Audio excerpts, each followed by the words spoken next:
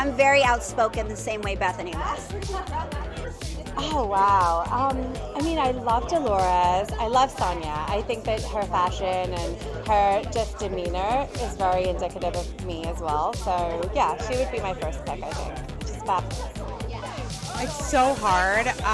People have been telling me that I have like the directness and the wit of Bethany, which is an honor. She's a legend.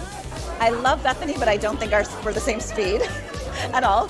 I love Luann who accepts. I would like to have her body in the current state because what the hell is going on there? She looks insane. I would say Carol from the original Roni. So someone once described me as the Economist meets Playboy. I think she's kind of like that too. Like, I collect antique books, like to play chess. She lived in the West Village too. So I think she seems like a clever cat.